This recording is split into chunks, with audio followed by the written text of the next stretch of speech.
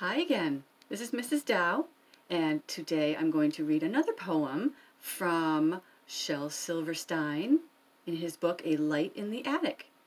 And this poem is entitled The Homework Machine. Wouldn't we all like to have a homework machine?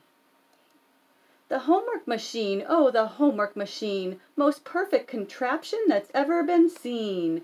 Just put in your homework, then drop in a dime, snap on a switch, and in 10 seconds time, your homework comes out, quick and clean as can be. Here it is, 9 plus 4, and the answer is 3. 3? Oh me! I guess it's not as perfect as I thought it would be.